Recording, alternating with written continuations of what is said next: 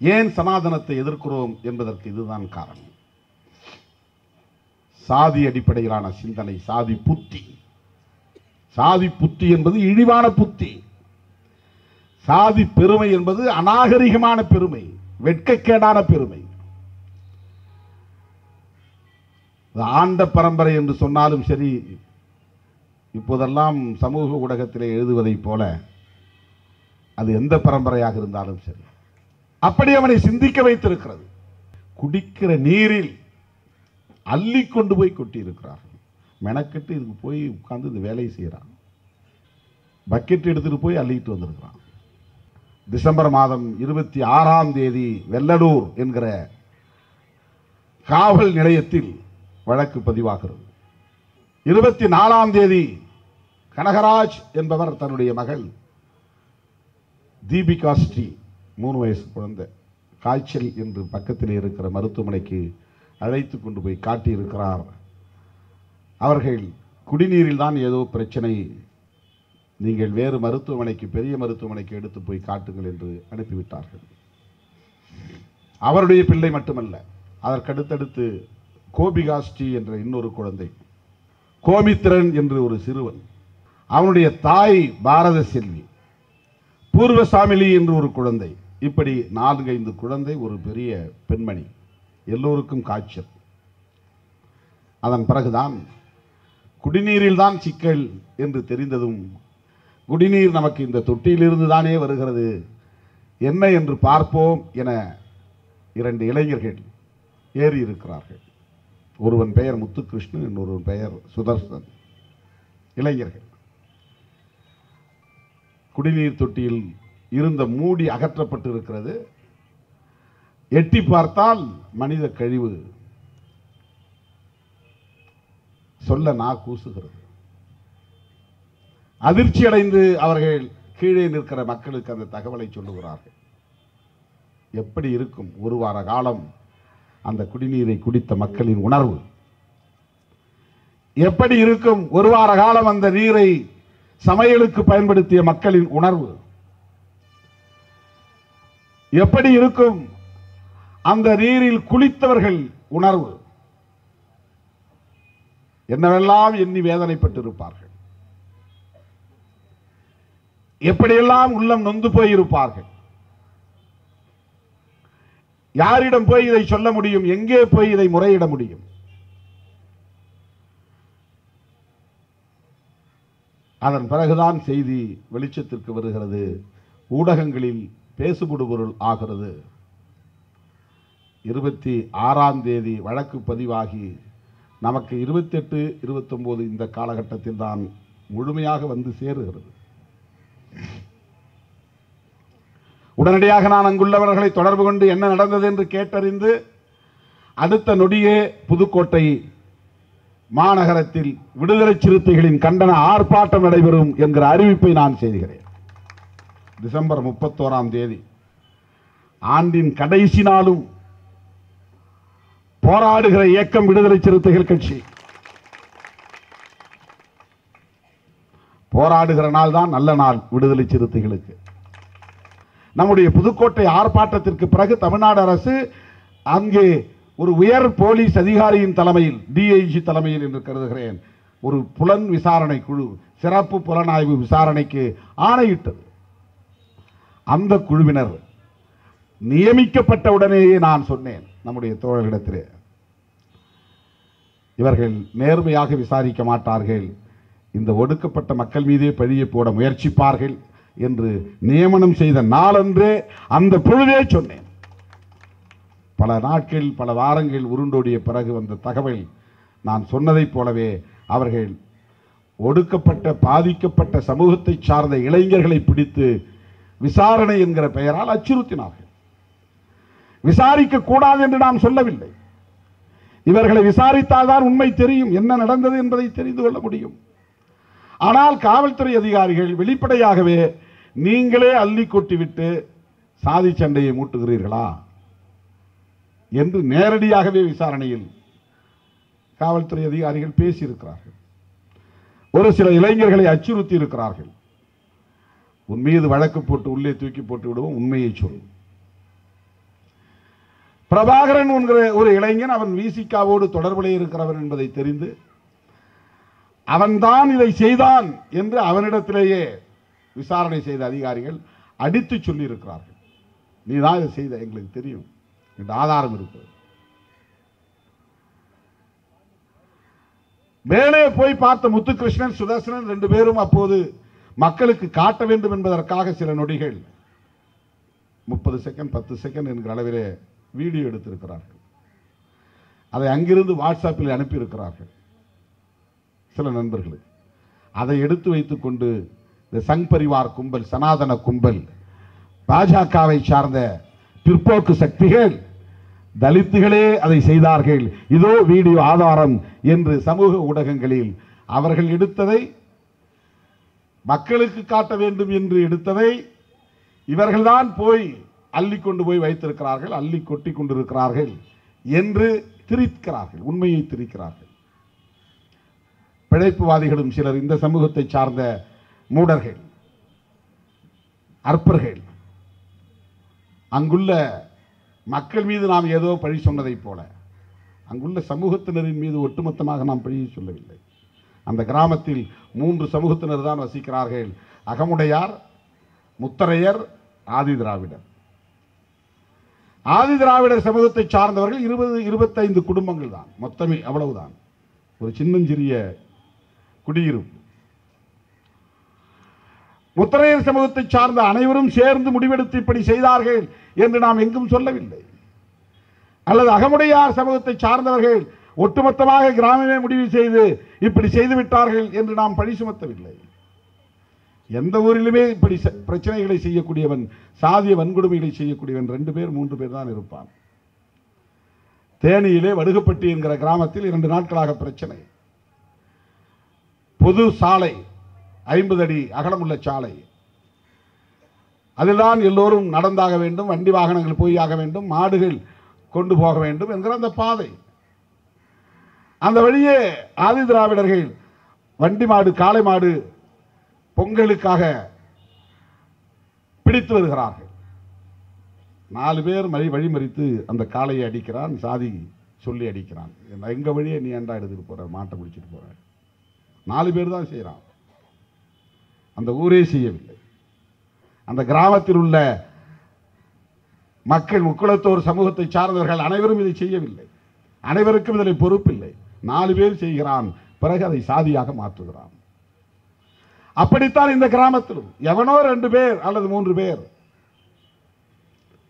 வேண்டுமென்று திட்டமிட்டு ஒரு குழப்பத்தை, பதற்றத்தை, ஒரு மோதலை உண்டு பண்ண வேண்டும் என்கிற நோக்கத்தில் இதை செய்திருக்கிறான். இதைத்தான் நாங்களும் சொல்லுகிறோம். அப்படித்தான் செய்திருக்க முடியும். அப்படித்தான் அந்த ஆர்ப்பாட்டத்திலும் நான் பேசினேன். இப்போதும் அதைத்தான் நான் சொல்லுகிறேன். அங்கே வசிக்கக்கூடிய ஒட்டுமொத்த முத்தரையர் வகுப்பை சார்ந்த மக்களோ அல்லது அகமுடையார் சமூகத்தை சார்ந்த மக்களோ இப்படி ஒரு முடிவை சேர்ந்து எடுத்து இந்த மக்களுக்கு எதிரான நடவடிக்கையில் ஈடுபட்டார்கள் என்று எந்த இடத்திலும் நாம் குற்றம் சுமத்தவில்லை. யாரோ 1-2 சாதி வெறியர்கள், மத வெறியர்கள், சனாதனிகளோடு அவர்களுக்கு தொடர்பு இருக்கலாம், சாதி வெறியர்களோடு அவர்களுக்கு தொடர்பு இருக்கலாம், அல்லது உள்ளூரில் ஒரு குழப்பத்தை ஏற்படுத்த வேண்டும் என்கிற அடிப்படையிலே உள்ளூர் முரண்பாடுகளை முன்வைத்து இதை செய்திருக்கலாம். காவல்துறை இந்த கோணத்தில் ஏன் விசாரிக்கவில்லை?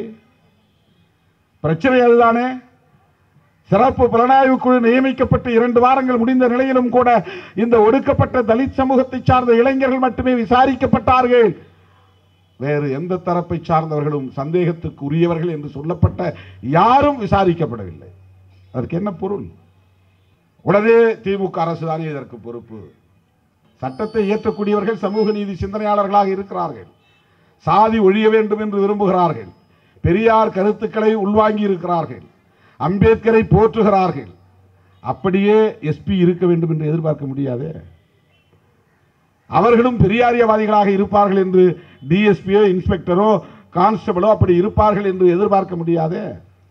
அவர்கள் எப்படி வளர்ந்து வந்தார்களோ, அவர்கள் என்ன அரசியலை உள்வாங்கி இருக்கிறார்களோ, அவர்கள் என்ன புத்தி மேலோங்கி இருக்கிறதோ அந்த புத்தியின் அடிப்படையில் தான் அதிகாரத்தில் இருந்தாலும் இயங்குகிறார்கள்.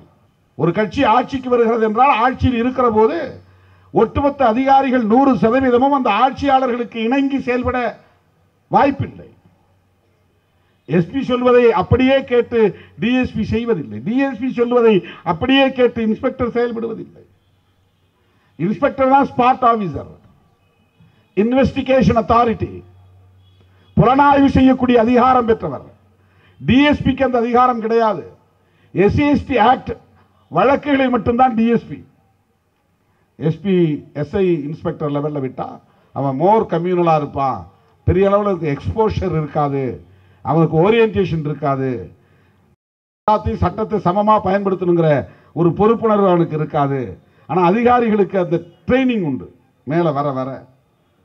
அதனால இன்ஸ்பெக்டர் லெவலில் இன்வெஸ்டிகேஷன் நடத்தினால் பயாஸ்டா இருக்கும், ஒரு சார்பாக இருக்கும் என்பதால் வன்கொடுமை தடுப்பு சட்டத்தின் அடிப்படையிலேயே வன்கொடுமை தடுப்பு சட்டத்தின் கீழ் பதிவாகக்கூடிய வழக்குகளுக்கு புலனாய்வு அதிகார வரம்பு டிஎஸ்பிக்கு வழங்கப்படுகிறது. எஸ்பி எந்த சிந்தனை போக்கில் இருக்கிறாரோ அதே சிந்தனை போக்கில் டிஎஸ்பி இருப்பதில்லை. இது எல்லா ஆட்சி காலத்திலும் தான் நான் சொல்லுகிறேன். காங்கிரஸ் ஆண்டாலும் அதுதான், பிஜேபி ஆண்டாலும் அதுதான், திமுக ஆண்டாலும் அதுதான், அதிமுக ஆண்டாலும் அதுதான். அதிகார வர்க்கம் சாதியவாதிகளாலும் மதவாதிகளாலும் நிறைந்திருக்கிறது என்பதை யாரும் மறுத்துவிட முடியாது. இதுல இருந்து தான் போறான். என்ன ஒரு எக்ஸாம் எழுதி பாஸ் பண்ணிட்டு போறான், அதுக்குள்ளே எப்படி அவன் சேஞ்ச் ஆகிட முடியும்? அதுக்கு முன்னாடி இந்த சமூகத்தில் தானே இருக்கிறான், இந்த சாதிக்குள் தானே பிறந்து இருக்கிறான், சாதிய புத்தியோடு தானே வளர்க்கப்படுகிறான், சாதி அரசியல் தானே அவனுக்கு ஊட்டப்படுகிறது. அது மங்கி போகக்கூடாது என்பதற்குத்தானே சாதி சங்கங்கள் இயங்குகின்றன, மதவெறி அமைப்புகள் இயங்குகின்றன, அதை திரும்ப திரும்ப போதித்துக் கொண்டே இருக்கின்றன. அதை உள்வாங்கியவன் ஆர்மிக்கு போனாலும் அந்த புத்தியோடு தான் இருப்பான். யாரோ ஒருவன் பேசிக் கொண்டிருந்தான், ஏதோ 24 மணி நேரமும் துப்பாக்கி தூக்கி பிடிச்சி எல்லையை பாதுகாத்துக் கொண்டிருப்பவரை போல நமக்கு புத்தி சொல்ல வந்து விட்டான். அவன் புத்தி மாறவில்லை, சாதி புத்தி மாறவில்லை. பல நேரங்களில் பாதிக்கப்பட்ட மக்கள் மீதே பொய் வழக்கு போடுவது, கவுண்டர் கேஸ். அதான் சொன்னார் தமிழினியன். இது எவ்வளவு பெரிய ஒரு கேவலம். போலீஸுக்கு இது மாதிரியான ஒரு அணுகுமுறையை யார் கற்று தந்தது என்று தெரியவில்லை. ஆனால் துணிந்து காவல்துறை அப்படி ஒரு பழியை சுமத்துவதற்கு முயற்சித்தது, யாரும் மறுக்க முடியாது. ஆனால் காவல்துறை எப்படி திரிக்கிறாங்கன்னா கவர்னர் திரிக்கிற மாதிரி திரிக்கிறாங்க. அவர் நான் அப்படி சொல்ல இப்படி சொல்லன்னு இப்ப திரிக்கிறார் பாருங்க, நல்ல கயிறு திரிக்கிற வேலை. காவல்துறை என்ன சொல்றது, எங்களை விசாரிக்கவே விடாம தடுக்கிறாங்க, சில பேர் பிரஷர் கொடுக்குறாங்க, பொலிட்டிக்கல் பிரஷர். நீ 15 நாளா ஒரே ஆள் பாதிக்கப்பட்ட விசாரிச்சுட்டு இருப்ப, இவனை கேட்டா என்ன நடந்ததுன்னு கேட்கறது ரைட்டு, கேட்கட்டும். ஆனா நீ தான் வந்து வளத்தை அள்ளி கொட்டின அப்படின்னு அவன் மேல வந்து பழியை போடுவதற்கு, அவனை அச்சுறுத்துவதற்கு எப்படி முயற்சித்தாய்? உங்களுக்கெல்லாம் ஏதாவது நாங்க அரசாங்கத்தை சொல்லி பணம் வாங்கி கொடுத்துட்றோம், காம்பன்சேஷன். எவ்வளவு பலவீனமாக இந்த சமூகத்தை பார்க்கிறார்கள். காவல்துறையில் இருந்தாலும் உங்களுக்கு மனிதாபிமானம் வேண்டாமா? உனக்கு கூச வேண்டாமா? நெஞ்சு பதைக்க வேண்டாமா? இந்த அநீதியை இழைத்தவர்கள் யாராக இருந்தாலும் அவர்கள் தண்டிக்கப்பட வேண்டும் என்கிற சட்ட பொறுப்புணர்வு வேண்டாமா? அது ஒரு லீகல் டியூட்டி அல்லவா? அவர்கள் மீதே பழி போட முயற்சித்தார்கள். அந்த தகவல் கிடைத்ததும் நான் உயர் போலீஸ் அதிகாரிகளை தொடர்பு கொண்டு சொன்னேன், இப்படி தகவல் வந்து கொண்டிருக்கிறது, ஒருவேளை இது சமூக ஊடகங்களுக்கு போனால் அரசுக்கும் ஆட்சியாளர்களுக்கும் தான் கெட்ட பெயர் உருவாகும், தயவுகூர்ந்து உடனடியாக இதில் தலையிட வேண்டும்.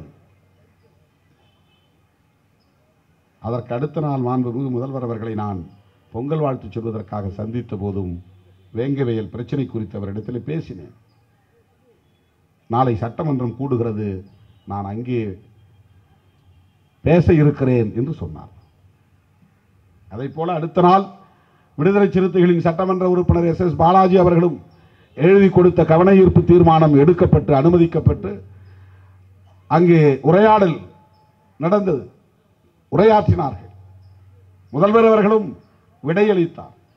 இப்படிப்பட்ட அநாகரிகத்தை அனுமதிக்க முடியாது, இது கண்டனத்திற்குரியது, இதை தொடர அனுமதிக்க மாட்டோம், இரும்பு கரம் கொண்டு ஒடுக்குவோம் என்று முதல்வர் அறிக்கை வெளியிட்டார். அது மட்டுமில்லாமல் அந்த விசாரணை குழு கலைக்கப்பட்டு சிபிசிஐடி விசாரணைக்கு ஆணையிடப்பட்டு இருக்கிறது. அரசு காவல்துறை அதை அறிவித்திருக்கிறது. இப்படி அதிகாரிகள் இதை மூடி மறைக்க பார்த்தார்கள். அந்த புலன் விசாரணை குழு மாற்றப்பட்டு சிபிசிஐடி விசாரணைக்கு ஆணையிடப்பட்டு இப்ப 2 வாரம் ஆச்சு. என்னதான் இங்கே நடக்கிறது என்று தெரியவில்லை. ஜெயலலிதா சாவில் இருக்கிற மர்மம் போல வேங்கவேல் பிரச்சனையிலும் இந்த மர்மம் நீடிக்கிறது. ஜெயலலிதா அம்மையார் எப்படி இறந்தார் என்று இன்னும் கண்டறிய முடியவில்லை. அவருக்கு என்ன நேர்ந்தது, ஏன் திடீரென்று மருத்துவமனைக்கு அனுமதிக்கப்பட்டார், கொண்டு செல்லப்பட்டார் என்பது இன்னும் பெரிய மர்மமாக இருக்கிறது. இது அரசுக்கு கெட்ட பெயரை உருவாக்கும். யாரை காப்பாற்றுவதற்கு இந்த மெத்தனம்? மொத்தமே 300 குடும்பம். அங்கே ஒரு குழு, ஒரு துருப்பு சொல்லப்பட்டு இருக்கிறது. என்ன என்றால், யார் மீது சந்தேகம்? எங்களுக்கு இப்போது இருக்கிற ஊராட்சி மன்ற தலைவருடைய கணவர் பிரச்சனைக்குரியவராக இருக்கிறார். யார் அவர்? அவர் பெயர் முத்தையா. அவருடைய மனைவிதான் ஊராட்சி மன்ற தலைவர். ஆனால் பெண்களை தலைவராக்கிவிட்டு ஆண்கள் தான் தலைவர் என்று சொல்லிக் கொண்டு திரிகிறார்கள் தமிழ்நாடு முழுவதும். இதுக்கே பிடிச்சி உள்ள தூக்கி போடணும். இம்பர்சனேஷன். மாமன்ற உறுப்பினராக இருந்தாலும் சரி, புருஷங்காரன் சொல்லக்கூடாது. என் பொண்டாட்டி தான் மாமன்ற உறுப்பினர் சொல்லணும், கவுன்சிலர் சொல்லணும். நகராட்சி தலைவர், மேயர், நிறைய பேர் இப்போ மனைவியை சொல்றதே கிடையாது. நான் தான் தலைவர், நான் தான் தலைவர், நான் தான் கவுன்சிலர். அந்த ஊரில் ஊராட்சி மன்ற தலைவரா முத்தையாவுடைய மனைவி, அவங்க பேர் தெரியல. இந்த முத்தையா என்பவர் ஏற்கனவே இருந்திருக்கிறார். இப்போ அவருடைய மனைவி தலைவராகி இருக்கிறார். ஆனால் அவர் தான் எல்லா வேலையும் செய்கிறாரு, முடிவெடுக்கிறாரு. அவர் தான் தலைவர், அவர் தான் நாற்காலில் போய் உட்கார்றாரு. அதுவே குற்றச்செயல், கைது செய்யப்பட வேண்டும். அவருக்கு என்ன பிரச்சனை என்றால், அந்த ஊரில் டேங்க் ஆபரேட்டர் ஏற்கனவே கிருஷ்ணன் ஒரு ஆள் இருக்கிறார். அது பொதுவான குடிநீர் தொட்டிக்கு. இப்போ இந்த குடிநீர் தொட்டியை தனியாக ஆபரேட் பண்ணணும், இதுக்கு ஒரு ஆளை போடணும், ஒரு கோரிக்கை. அது ஆதிதிராவிட மக்களிடமிருந்து எழுந்தது. கிராம சபை கூட்டத்தில் பேசப்பட்டது. வருவாய்த்துறை அதிகாரிகள் ஏற்றுக்கொண்டார்கள். அதன் அடிப்படையில் இவர்கள் பரிந்துரைத்த ஒரு ஆள் நியமிக்கப்படுகிறார். அவர் பெயர் காசி. அவரும் முத்திரையர் வகுப்பை சார்ந்தவர் தான், கிருஷ்ணனும் முத்திரையர் வகுப்பை சார்ந்தவர் தான். இந்த காசியை போட்டதில் எனக்கு உடன்பாடு இல்லை, அவரை நான் ஏற்றுக்கொள்ள மாட்டேன் என்று மறுதளிக்கிறார் ஊராட்சி மன்ற தலைவருடைய கணவர். எதிர்ப்பு தெரிவிக்கிறார். இது ஒரு சிக்கல், அவ்வளவுதான். அங்கே வேறு எந்த பெரிய அண்மைக்கால முரண்கள், மோதல்கள், சண்டை சச்சரவுகள் எதுவும் இல்லை. இந்த தகவல் தெரிந்ததும் மாவட்ட ஆட்சியர் கவிதாராம் அவர்களும் மாவட்ட காவல் கண்காணிப்பாளர் வந்திதா பாண்டே 2 பேரும் போயிருக்கிறாங்க. 2 பேரும் பெண்மணிகள். இந்த புதுக்கோட்டைக்குன்னு அப்படி ஒரு ராசி இருக்கு. கலெக்டரும் பெண்ணாக தான் போடுவாங்க, எஸ்பியும் பெண்ணாக தான் போடுவாங்க. நீண்ட காலமாக அப்படி பண்ணிட்டு இருக்கிறாங்க. ஸோ ஓகே, 2 பேரும் போனாங்க. அவங்க போன நேரத்தில் மக்கள் சொன்ன குறை, இந்த கோயிலில் எங்களை கும்பிட விடுறதில்ல. என்ன உங்கள் ஊரில் பிரச்சனைனா அவங்களுக்கு சொல்ல தெரியல. இங்கே கோயில் இருக்கு, சண்டையா சச்சரவா ஒன்றும் இல்லை, வேற என்ன பிரச்சனை? இங்கே கோயில் இருக்கு, ஆனால் அந்த கோயிலில் எங்களை கும்பிட விட மாட்டாங்க. அப்படியா? உடனே திறந்து விடு. திறந்து விட்டாங்க, சாமி கும்பிட்டாங்க. அந்த நேரம் பார்த்து அந்த பூசாரியுடைய மனைவி திடீர்னு சாமி ஆடி, அப்பதான் சாமி அந்த அம்மாவுக்கு வருது. எங்கிருந்து வந்ததுன்னு தெரியல. பெரிய சாமி ஆட்டம் ஆடி அந்த அதிகாரிகளை எல்லாம் அச்சுறுத்துற மாதிரி ஏதோ பேசியிருக்கிறாங்க. கவிதாராமு உடனே பிடிச்சி உள்ள தூக்கி போடுங்கன்ட்டாங்க. சாமியை பிடிச்சி உள்ள தூக்கி போடுங்கன்ட்டாங்க. அங்கேருந்து டீ சாப்பிடலான்னு போனாங்களா, எதுக்கு போனாங்கன்னு தெரியல. வெளியில் கொஞ்சம் தூரம் போனது ஒரு கடையில் ரெட்டக்கோடம் இருந்தது, அவனையும் தூக்கி உள்ளே போடு. இந்த சாவியை கொடுக்காம ரொம்ப நேரம் இழுத்தடிச்சா பாருங்க அந்த அம்மாவுடைய கணவர், சாமி ஆடி இருக்கிறார், அவனையும் தூக்கி உள்ளே போடுங்கன்ட்டான். இது பரபரப்பாக பேசப்பட்டது. ஆனால் குடிநீரில் மனித கழிவை கலந்த அந்த குற்றச் செயல் திசை திருப்பப்பட்டு விட்டது. எல்லாம் இதை பற்றியே பேச ஆரம்பிச்சிட்டான். உடனே அந்த அம்மா எங்கெங்கேயோ டான்ஸ் ஆனதெல்லாம் எடுத்து போட ஆரம்பிச்சிட்டாங்க. அவங்க வெறும் டிஸ்ட்ரிக்ட் கலெக்டர் இல்லை, அவங்க பெரிய டான்ஸர். அவங்கள பற்றி தோண்ட ஆரம்பிச்சிட்டாங்க. அவங்க வந்து பெரியாரிஸ்ட், அவங்க வந்து திராவிட அரசியலை உள்வாங்கியவர், திராவிடியன் மாடல் கலெக்டர். குடிநீரில் மனித கழிவை கலந்தது பேசப்படவில்லை. அப்போதுதான் உடனே கவனத்தை ஈர்க்கக்கூடிய வகையில் விடுதலை சிறுத்தைகள் கட்சி ஆர்ப்பாட்டத்தை அறிவித்தது. மறுபடியும் எங்கேயும் அங்க போகாதீங்க, இங்க வாங்க, இந்த பிரச்சனையை பாருங்க. விடுதலை சிறுத்தைகளின் ஆர்ப்பாட்டம் அனைவரையும் அந்த பக்கம் ஈர்த்தது. இதுவரையில் முத்தையா விசாரிக்கப்படவில்லை, ஊராட்சி மன்ற தலைவர் விசாரிக்கப்படவில்லை, கிருஷ்ணன் விசாரிக்கப்படவில்லை, காசி விசாரிக்கப்படவில்லை. அந்த புலன் விசாரணை குழுவை சொல்லுகிறேன். இப்ப சிபிசிஐடி விசாரிச்சாங்களா என்னன்னு தெரியல, 2 வாரம் ஆச்சு. இந்த ஒரே ஒரு முரண்தான் இவங்க சப்போர்ட் பண்றாங்க. யாரு? ஆதி திராவிடர்கள் முழுக்க காசிக்கு சப்போர்ட் பண்றாங்க. காசியும் முத்தரையர் வகுப்பை சார்ந்தவர் தான். அகமுடையாரில் ஒரு தரப்பு காசிக்கு சப்போர்ட் பண்றாங்க. ஆதி திராவிடர்கள் சேர்ந்து அவங்க ஒரு குழுவா இருக்காங்க. அவர்களுக்கு இடையில இந்த பிரச்சனை தான் ஓடிக்கொண்டிருக்கிறதே தவிர வேறு எந்த முரணும் அங்கே இல்லை. கோவிலில் நுழைய விடாமல் தடுப்பது என்பது நீண்ட காலமாக இருந்து வருகிற முரண். தேநீர் கடையில் இரட்டை குவளை இருப்பது என்பது நீண்ட காலமாக இருந்து வருகிற சிக்கல். அண்மை காலமாக எந்த முட்டலும் மோதலும் இல்லை. இந்த பிரச்சனை மட்டும்தான். சாதி முரண் என்பது பேசிக் ஃபேக்டர், அது அடிப்படை சிக்கல். அது எல்லா கிராமங்களிலும் இருக்கிறது, எல்லா மாவட்டங்களிலும் இருக்கிறது, இந்தியா முழுவதும் இருக்கிறது. உடனே ஏற்படுகிற ஒரு முரண், அதனால் ஒரு சண்டை, அதனால் ஒரு பகை, அது வெடிக்கும். அதுக்கு பேர் இம்மீடியட் ஃபேக்டர், பிரைமரி ஃபேக்டர். அது ஆங்கிலத்தில் சொல்லுவாங்க. ஒரு பிரச்சனைக்கு 2 ஃபேக்டர் முக்கியமாக இருக்கும். ஒன்று பேசிக் ஃபேக்டர், இன்னொன்று பிரைமரி ஃபேக்டர். ஏற்கனவே ஆண் பெண் முரண் இருக்கிறது. புருஷன் பொண்டாட்டி சண்டையில் பேச்சுவார்த்தையில் தகராறுல யாராவது ஒருத்தர் முன்ன பேசுவாங்க, ஒருத்தர் ஏறத்தாழ பேசுவாங்க, அது சண்டை ஆயிடும். உடனே பொம்பளைக்கு இவ்வளவு திமிரான அடிப்பான். புருஷன் பேச்சை கேட்டு நீ ஒழுங்கா அடங்கி தான் போகணும். புருஷன் பேச்சை கேட்டு அடங்கி போங்கிறது பேசிக் ஃபேக்டர். வாய் துடுக்கா பேசினாங்கிறது உடனடி பிரைமரி ஃபேக்டர். புருஷன் முன்னால வாயை வந்து எவ்வளவு வாயாடுற ஓங்கி அடிக்கிறது, அந்த பேசுறது, அது பிரைமரி ஃபேக்டர். சாதிய முரண்கிறது அவன் வேற குடித்தெருவில் இருக்கான், இவன் வேற சேரி தெருவில் இருக்கிறான், இது சாதிய முரண். அவனுக்கு வேறு குடிநீர் தொட்டி, இவனுக்கு வேற குடிநீர் தொட்டி, இது சாதிய முரண். அவன் கோயிலில் இவன் போக முடியாது, இது சாதிய முரண். தேநீர் கடைகள் 2 குவளை இருக்கு, சாதிய முரண். ஒருத்தன் போய் எனக்கு மட்டும் என் தனி குவளையில் கொடுக்குற அப்படின்னு கேட்டா அதுதான் பிரைமரி ஃபேக்டர். கேட்கறான், தட்டி கேட்கறான், ஏன்டா எல்லாருக்கும் கொடுக்குற தமிழர்கள் எனக்கும் கொடு அப்படின்னு கேட்ட உடனே அவன் சண்டை போடுவான், அடிதடி ஆயிரும்.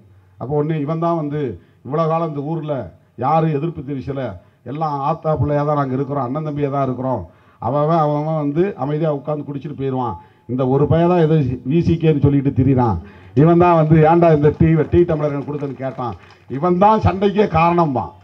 இவ்வளவு நாளாக 2 குவளையா இருந்தது சண்டைக்கு காரணம் இல்லை, ஏன்டா 2 குவளை வச்சிருன்னு கேட்டது சண்டைக்கு காரணம்பான். அதுதான் பிரைமரி ஃபேக்டர்.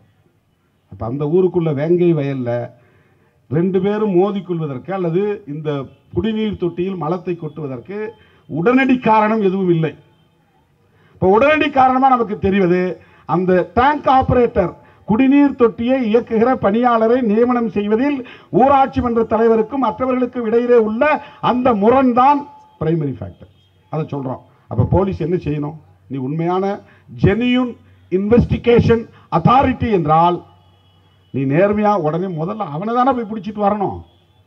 என்னையா நடந்துச்சு? நீ ஊராட்சி மன்ற தலைவர், இங்க டேங்க் ஆபரேட்டர் இருந்தானா இல்லையா? அவனுக்கு இது தெரியுமா தெரியாதா? உனக்கு எப்ப இது தெரியும்? இந்த ஊர்ல மக்களுக்கு பாதுகாக்கப்பட்ட குடிநீரை வழங்க வேண்டிய பொறுப்பு உனக்கு தானே. முதல்ல அவன் மேல கேஸை போட்டு தூக்கி உள்ள போட்டுருணும், அப்புறம் நீ விசாரணை பண்ணணும். அதுதானே முறையான விசாரணையா இருக்க முடியும்.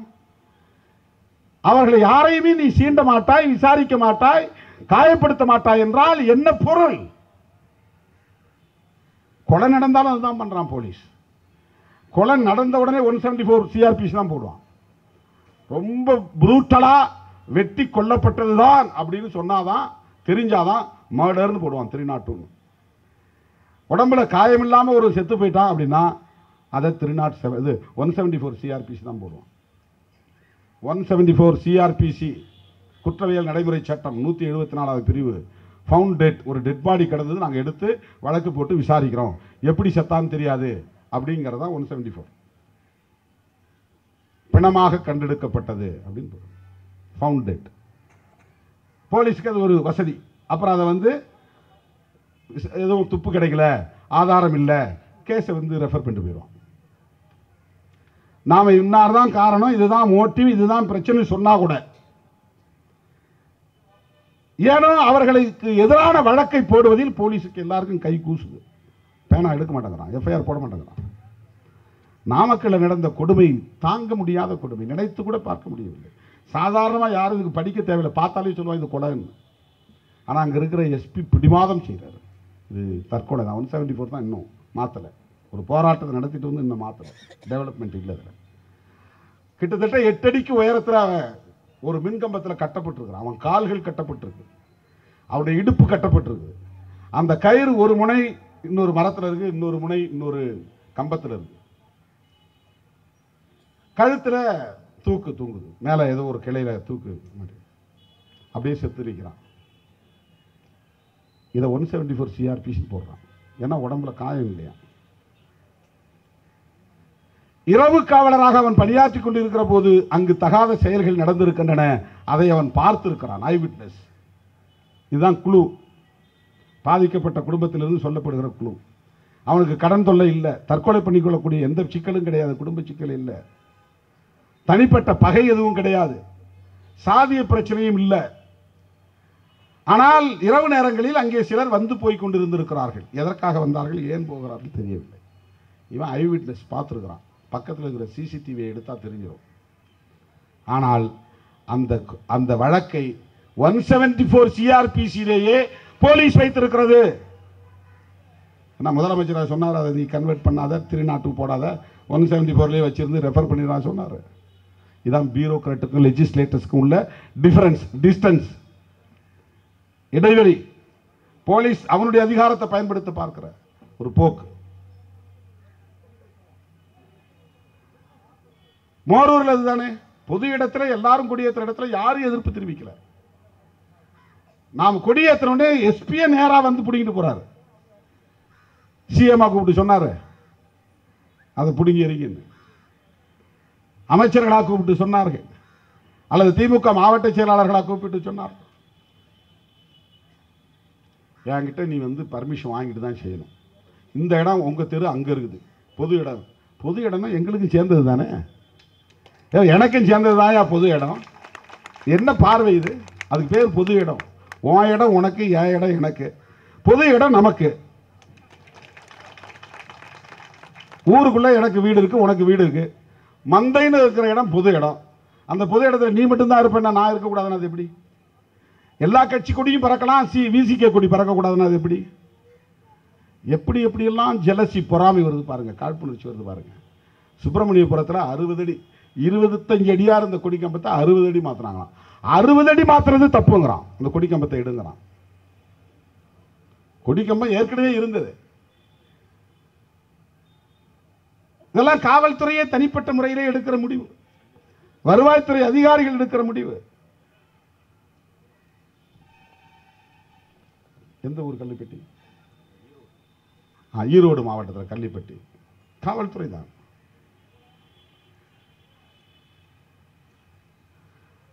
காவல்துறையை கண்டித்து பேசியதற்காக போய் போலீஸ் ஸ்டேஷனில் போய் பேசியிருக்காரு நம்ம ஆரணி பாஸ்கர். அவர் வந்து அரசியல் வழக்கு தான், வேற எதுவும் தனிப்பட்ட வழக்கெல்லாம் கிடையாது. அங்கே போனார், இங்கே போனார், பஞ்சாயத்து பண்ணார், அப்படிலாம் எந்த வழக்கு கிடையாது, எல்லாம் போராட்ட வழக்குகள் தான். ஒருத்தர் மேலே இவர் புகார் கொடுக்குறாரு, அவன் SC ST போட முடியாங்கிறான். SIO இன்ஸ்பெக்டரோ தலித் சமூகத்தை சார்ந்தது. அவரை போய் இவன் பார்க்குறான். பேசும்போது சொல்கிறான், சாதியை சொல்லி இழிவாக பேசினாதான் இந்த செக்ஷன் வரும்லாம் ஒன்றும் கிடையாது. ஒரு விக்டிம் தலித் அப்படின்னு தெரிஞ்சாலே அதற்கு காரணமானவன் மீது SC ST ஆக்ட் போடணும், அதுதான் சட்டம் சொல்லுது. இப்போ இந்த இடத்துல ஒரு குடிசை போட்டிருக்காங்க, இந்த குடிசை யாருதுன்னு தெரியல, ஆனால் ஆக்கிரமிப்பு, அதை நான் இடிக்கிறேன்னு ஒரு ரெவென்யூ இன்ஸ்பெக்டர் அல்லது ஆர்டிஓ வந்து இடிக்கிறார். இடித்த பிறகு தெரியுது அது ஒரு வீடுன்னு. அதுக்கு முன்னாடி அவருக்கு தெரியாது. அதுக்கு பின்னாடி தெரிந்தால் கூட அது அட்ராசிட்டியில் வரும். அது அட்ராசிட்டியில் வரும். ஒருத்தனை பார்த்து திட்டம் சாதியை சொல்லி அவன் என்ன சாதி எனக்கு தெரியாது. அவன் வேற சாதியா கூட இருக்கலாம். ஆனா நீ சாதியை சொல்லி இன்டென்ஷனோட பேசுறன்னா வழக்கு போடணும். இது சட்டத்தில் இடம் இருக்கு. ஆனால் காவல்துறை அதிகாரிகள் ரொம்ப ஹைலி பயாஸ்ட், 100% தலித்துகளுக்கு எதிரான உளவியலை கொண்டவர்கள் அதிகாரத்தில் இருக்கிறார்கள். ஆன்டி தலித் சைக் ரொம்ப இயல்பா இருக்கு. அவங்களுடைய ஒரு பாண்ட் நேச்சரா இருக்கு. ஏசியா தள்ளு என்ன மிஞ்சி மிஞ்சி போனா திரும்ப அவளை ஒரு கூட்டம் போட்டு கத்துவான் முடியா. மற்றவெல்லாம் பிழைப்புவாதியா இருக்கான்ல, அவங்களோட சேர்ந்துக்கிட்டு அவங்க தப்பு பண்ணிருக்க மாட்டாங்கன்னு சொல்றவங்களாம் இருக்கிறான் தமிழ்நாட்டுக்குள்ள. அம்பேத்கரையே இந்துத்துவ தலைவர்னு சொல்றவங்களாம் இருக்கிறான். ஆக அதிகாரிகள் இப்படிப்பட்ட உளவியலை கொண்டிருக்கிறார்கள். அவன் போய் கேட்குறான், நீ வந்து எஸ்சி எஸ்டி ஆக்ட் போடு. இல்லை போட முடியாது, நீ ஒரு எஸ்சி தானே. அவன் சொல்கிறான், நீ ஒரு எஸ்சி தானே, உனக்கு தெரியாத அந்த சட்டத்தில் என்ன இருக்குன்னு அப்படின்னு சொல்கிறான். இதை வீடியோவை எடுத்து ஒருத்தன் மீடியாக்காரன் அதை வைரல் ஆக்குறான். உடனே அவங்களுக்கு வந்து போலீஸ் ஸ்டேஷன்லேயே வந்து பிரச்சனை பண்ணிட்டாங்க. போலீஸ் ஸ்டேஷனில் எவ்வளோ பேர் உங்களை வந்து உதைச்சிருக்கிறான், அடிச்சிருக்கிறான், சட்டை பிடிச்சி இழுத்துருக்கிறான், ஓங்கி அரைஞ்சிருக்கிறான், பல்ல உடைச்சிருக்கிறான். சாதி வெறியர்கள், மத வெறியர்கள் எவ்வளவு நடந்திருக்கு. அங்கெல்லாம் உங்கள் வீர தீரத்தை காட்டியிருக்கீங்களா? அதை நான் நியாயப்படுத்தலை, தப்பு. பாஸ்கருக்கு அன்றைக்கே நான் ஃபோன் பண்ணி சத்தம் போட்டேன். நான் அதிகாரிகள்கிட்ட எப்படி நடக்கணும் நடந்துக்கணும். நம்ம அரசியல் பேசுறது வேற, அதிகாரிகளுக்குரிய மரியாதை கொடுப்பது என்பது வேற. தொலைபேசியில் பேசினாலும் நேரில் பேசினாலும் அந்த புரோட்டோகால் மெயின்டைன் பண்ணணும். அந்த ஆஃபீஸ், அந்த அஃபிஷியல், அதுக்குரிய மரியாதையை தர நாம் பழகணும். அதுதான் மெச்சூரிட்டி, அதுதான் முதிர்ச்சியான போக்கு, அதுதான் நல்ல பண்பு. நீண்ட பயணத்திற்கு அதுதான் ஏதுவாக இருக்கும். இந்த நபர் சரியான நபர் இல்லை என்றாலும் அவருடைய பொறுப்பு, அந்த பொறுப்புக்குரிய மரியாதையை தர வேண்டிய கடமை நமக்கு இருக்கிறது. ஆனால் நாம் வந்து எடுத்தங்கவிழ்த்தன்னு தண்டு முண்டா மற்றவங்க மாதிரி நடந்து கூடாது. மற்றவர்கள் எப்படி நடந்தாலும் அதை சகித்துக்கொள்ள இங்கே சகிப்புத்தன்மை வளர்ந்து இருக்கிறது. நீ வீதியிலே முழக்கமிட்டு போனால் கூட அதை சகித்துக் கொள்ள முடியாது. அதுதான் இந்த சமூகத்தின் உளவியலாக இருக்கிறது. பேரணியில் மற்றவர்கள் கடைகளை அடித்து நொறுக்குவார்கள், ஒரு வழக்கு கூட போட மாட்டார்கள். ஆனால் நீங்கள் காவல்துறையோடு சண்டை போட்டாலேயே பேருந்துகளை அடித்து நொறுக்கியதாக பிபிடி ஆக்ட் போட்டு விடுவார்கள், பப்ளிக் ப்ராப்பர்ட்டி டேமேஜஸ் ஆக்ட், பிபிடிஎல். அந்த வழக்கு போடுவாங்க, வெளியே வர முடியாத வழக்கு. 307 போடுவாங்க. பஸ்ஸில் கல் விட்டு எரிஞ்சாங்க, உள்ளே இருந்தவங்களுக்கு உயிருக்கு ஆபத்தான நிலை, அதனால் 307 கொலை முயற்சியே போடுவான். ஒன்றை நீ மாட்டினா என்னென்ன வழக்கு இருக்கு அவ்வளவும் போடுவோம் தூக்கி.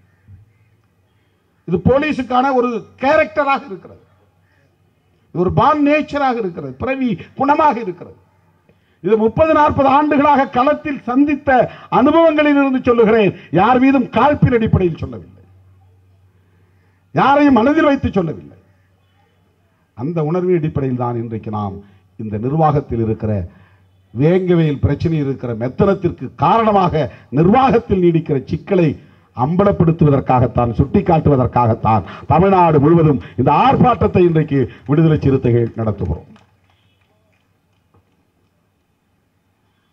சிபிசிஐடி நியமிக்கப்பட்டு இன்றைக்கு 2 வார காலம் ஆகியும் யாரையும் அவர்கள் கைது செய்யவில்லை என்றால் யாருக்கு இதனால் களங்கம்? நான் கேட்கிறேன்.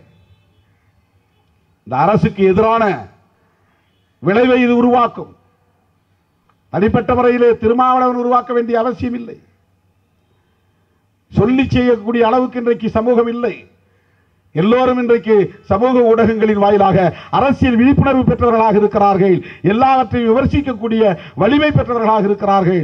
ஒவ்வொரு நொடியும் என்னென்ன நடந்து கொண்டிருக்கிறது, யார் யார் என்னென்ன கருத்தில் செயல்பட்டுக் கொண்டிருக்கிறார்கள் என்பதை உணர்ந்து கொள்ளக்கூடிய ஒரு விரிவான தளம் இன்றைக்கு சமூக ஊடக தளம் உருவாகி இருக்கிறது. சொல்லிக் கொடுத்து செய்யக்கூடிய அளவில் யாரும் கிடையாது. அதிகாரிகள் இதில் மெத்தனம் காட்டினால், காலம் தாழ்த்தினால், வழக்கை திசை திருப்பினால், அரசுக்கு எதிரான ஒரு உளவியல் இங்கே உருவாகும். அரசுக்கு களங்கத்தை ஏற்படுத்தும். இது அதிகாரிகள் இதை புரிந்து கொள்ள வேண்டும். இதை தலித் பிரச்சனையாக ஏன் பார்க்க வேண்டும்? இது மனித பிரச்சனை இல்லையா? இதை ஏன் ஒரு குறிப்பிட்ட சாதி பிரச்சனையாக பார்க்க வேண்டும்? மனிதாபிமான அடிப்படையில் இதை அணுக வேண்டாமா? சட்ட அடிப்படையில் இதில் நடவடிக்கை வேண்டாமா? இனி யாரும் இப்படி செய்ய தயங்க வேண்டும் என்கிற அடிப்படையில் இதை அணுக வேண்டாமா?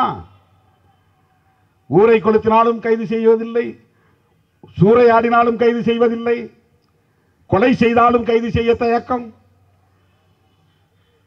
குடிநீரில் இப்படி மனித கழிவை கலந்தாலும் இவ்வளவு தயக்கமே. இந்த 300 குடும்பத்தை நாளே நாளில் விசாரிச்சு அத்தனை பேரையும் தனித்தனியாக கூட விசாரிச்சிருக்கலாம். மொத்தம் ஒரு 500 பேர் 1000 பேர் தான் இருப்பாங்க மக்கள். தனித்தனியே கூட விசாரித்து முடித்திருக்கலாம். நம்மால் புரிந்து கொள்ளவே முடியவில்லை. இப்ப சில பேர் நாங்கள் சிபிஐ விசாரணைக்கு போறோம், போகத்தானே செய்வார்கள். உயர்நீதிமன்றத்தை நாடுகிறோம். எத்தனையோ பல வழக்குகளை உயர்நீதிமன்றம் சுவமோட்டோவாக அவங்களா எடுத்து வழக்கு நடத்துறாங்க. இந்த பிரச்சனை ஏன் நீதி அரசர்கள் அமைதி காக்கிறார்கள் என்று எனக்கு தெரியவில்லை.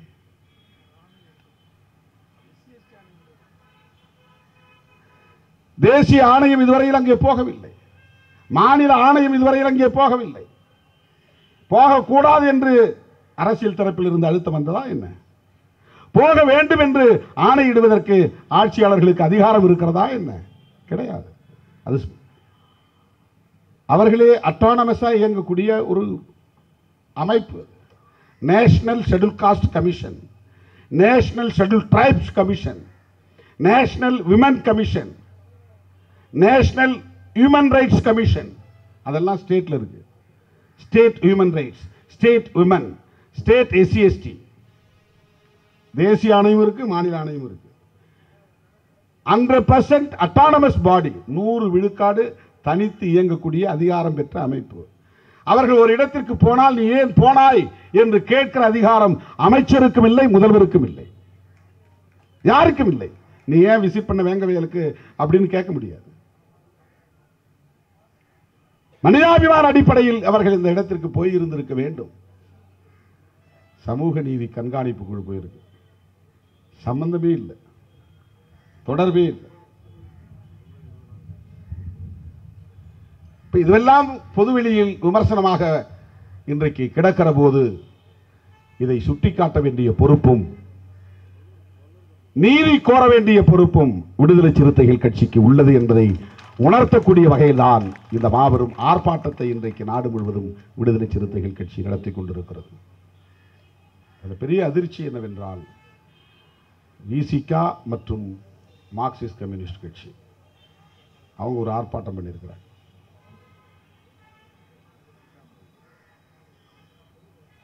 தோழர்களே, நாம் மனிதநேயத்தை காப்பதற்கான போராளிகள், சமூக நீதியை வென்றெடுப்பதற்கான போராளிகள். இதில் சமரசத்திற்கு இடமே இல்லை, பின்வாங்குவதற்கு இடமே இல்லை. அப்படி ஒரு அரசியல் விடுதலை சிறுத்தைகளுக்கு தேவையில்லை.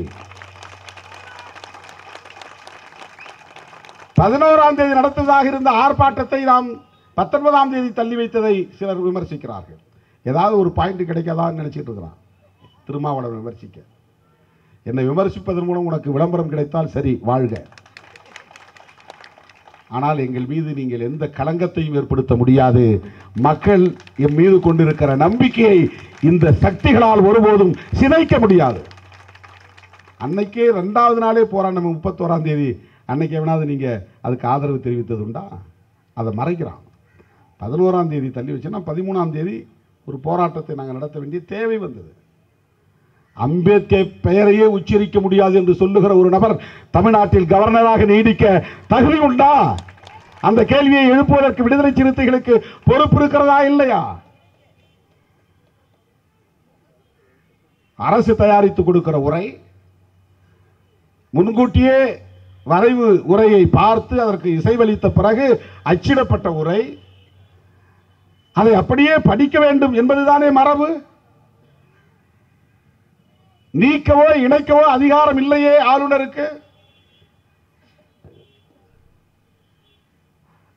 சட்டசபையிலே வந்து அந்த அச்சிடப்பட்ட உரையை, ரிட்டன் ஸ்பீச், அச்சிடப்பட்ட உரையை படிக்கிற ஆளுநர் பெரியார் பெயரை உச்சரிக்க மாட்டாராம், அம்பேத்கர் பெயரை உச்சரிக்க மாட்டாராம், பெருந்தலைவர் காமராஜர் பெயரை உச்சரிக்க அவருக்கு நான் கூசுகிறது, அண்ணா கலைஞர் பெயரை உச்சரிக்க அவருக்கு தயக்கம் வருகிறது என்றால் இதையெல்லாம் வேடிக்கை பார்த்துவிட்டு கடந்து போவதற்கு நாங்கள் என்ன பிழைப்புவாதிகளா, சூடு சுரணையற்றவர்களா? இவர்கள் செய்கிற இந்த குழப்ப அரசியலை வேடிக்கை பார்த்து கொண்டு முடங்கி கிடக்க நாங்கள் என்ன வெறும் சதை பிண்டங்களா? ஆளுநரை கண்டிக்க வேண்டிய பொறுப்பு யாருக்கு இருக்கிறது இல்லையோ விடுதலை சிறுத்தைகள் கட்சிக்கு இருக்கிறது என்பதை உணர்த்த வேண்டிய தேவை இருந்தது. 11ஆம் தேதியும் ஆர்ப்பாட்டம், 13ஆம் தேதியும் ஆர்ப்பாட்டம் நடத்த இயலாது என்கிற நிலையில் பொங்கலும் கொண்டாட வேண்டிய நெருக்கடி இருக்கிற சூழலில் தான் ஏற்கனவே புதுக்கோட்டை பிரச்சனைக்கு ஒரு கண்டன ஆர்ப்பாட்டத்தை மிகப்பெரிய அளவிலே, அழுத்தமான அளவிலே, வலிமையான அளவிலே புதுக்கோட்டையிலேயே நடத்தி காட்டிய இயக்கம்.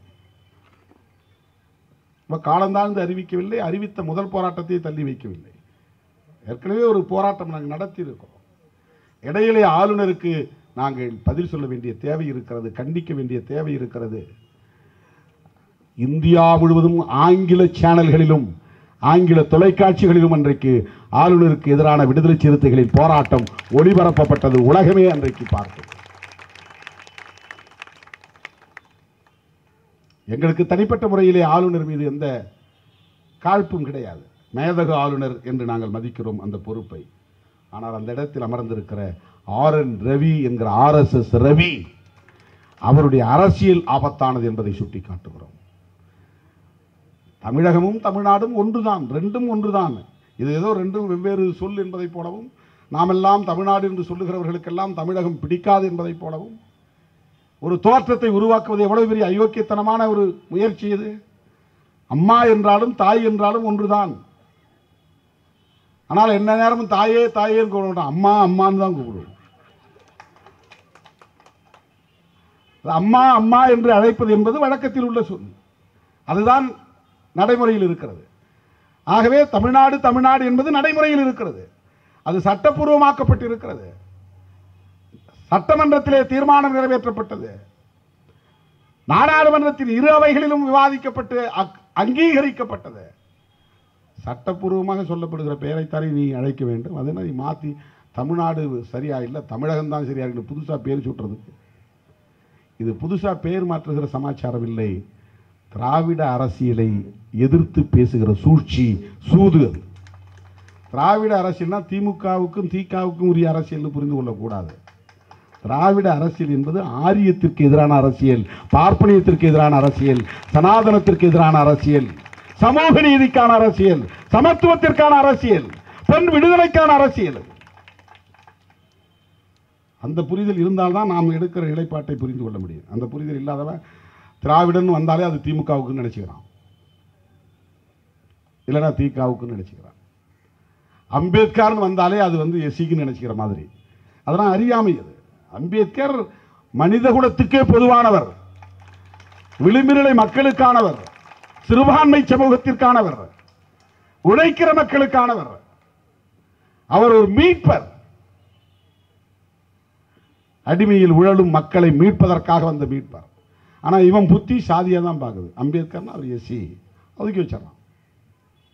அந்த மாதிரி தான் திராவிடம்னா அது திமுகவுக்கு, இவனையும் முடிவு பண்ணிக்கிறான். திமுக எதிர்ப்பை திமுக எதிர்கொள்ளும். நீ திமுக விமர்சனம் பண்ணா திமுக அதுக்கு பதில் சொல்லும், பதிலடி கொடுக்கும்.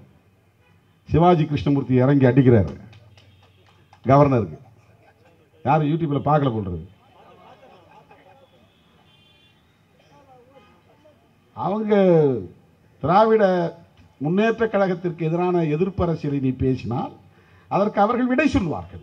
திமுகவுக்கு நாம் போய் வக்காலத்து வாங்கணுங்கிற அவசியம் இல்லை, அந்த அளவுக்கு அவர்கள் பலவீனமானவர்களும் இல்லை.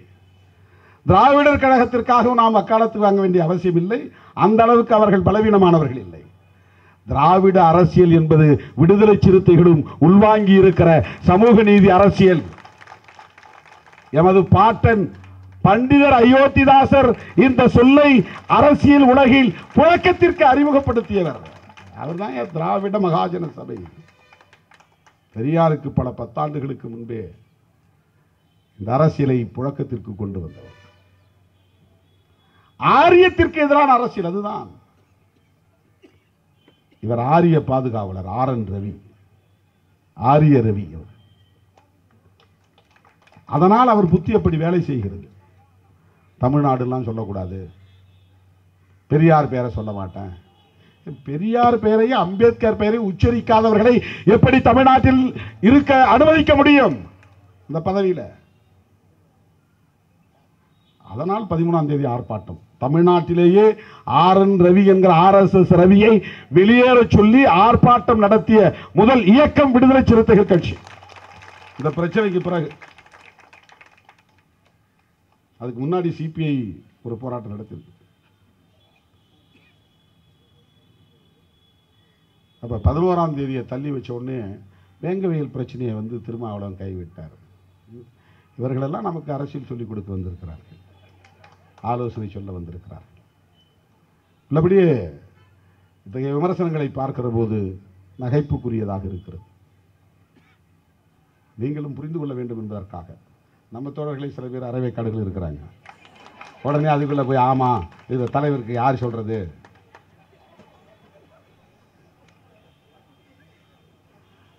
நிறைய பேர் இருக்காங்க போல நீங்க சிரிக்கிறத பார்த்தா.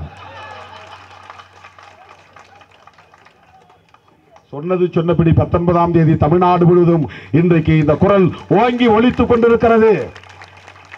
வேங்கைவயல் பேரிழிவை கண்டிக்கிற இந்த ஆர்ப்பாட்டம் இன்றைக்கு தமிழ்நாடு முழுவதும் நடைபெற்றுக் கொண்டிருக்கிறது. 38 மாவட்டங்களிலும் நடைபெற்றுக் கொண்டிருக்கிறது. ஒவ்வொரு மாவட்டத்திலும் 10க்கும் மேற்பட்டவர்கள் உரையாற்றிக் கொண்டிருக்கிறார்கள். இங்கதான் 3 பேரோட முடிச்சுக்கிட்டோம். எனவே நம்முடைய குரல் என்பது சமூக நீதிக்கான குரல், சமத்துவத்திற்கான குரல், புரட்சியாளர் அம்பேத்கரின் குரல், தந்தை பெரியாரின் குரல். இது ஒடுக்கப்பட்ட மக்களுக்கான உரிமை மீட்புக்கான போர்க்குரல். தமிழக அரசே வேங்கவயல் கிராமத்தில் இருக்கிற மனித கழிவை கலந்த அந்த நீர் தொட்டியை இடித்து தள்ள வேண்டும். அங்கே புதிய தொட்டியை கட்டக்கூடாது. பொதுவான குடிநீர் தொட்டியில் இருந்து ஆதி திராவிட மக்களுக்கு வழக்கம் போல குடிநீரை வழங்குவதற்கு ஆவணம் செய்ய வேண்டும். மனித கழிவை அந்த குடிநீரில் கலந்த குற்றவாளிகள் யாராக இருந்தாலும் அந்த இழி பிறவிகளை உடனே கைது செய்ய வேண்டும். இரட்டை குவளை முறை வேங்கைவயல் கிராமத்தில் மட்டுமல்ல, தமிழகத்தின் பல கிராமங்களில் இன்னும் நடைமுறையில் இருக்கிறது. அதை கண்டறிவதற்கு தனி குழு ஒன்றை அல்லது ஆணையம் ஒன்றை நியமித்து அதை கண்டறிந்து அப்புறப்படுத்துவதற்கான உரிய நடவடிக்கைகளை மேற்கொள்ள வேண்டும். இரட்டை குவளை முறையை முற்றாக ஒழிக்க வேண்டும். இரட்டை சுடுகாடு தேவையில்லை, அவர்களுக்கு பொதுமையானம் தேவை என்று உயர்நீதிமன்றம் 5 முறை தீர்ப்பளித்திருக்கிறது. அந்த தீர்ப்பை நடைமுறைப்படுத்தக்கூடிய வகையிலே தனி சுடுகாடு அல்லது இரட்டை சுடுகாடு என்கிற நிலையை முற்றாக மாற்றி பொதுமையானம் அமைப்பதற்கு முன்வர வேண்டும். இவற்றையெல்லாம் முறையாக நடைமுறைப்படுத்துவதற்கு வன்கொடுமை தடுப்பு சட்டத்தை முறையாக நடைமுறைப்படுத்த வேண்டும்.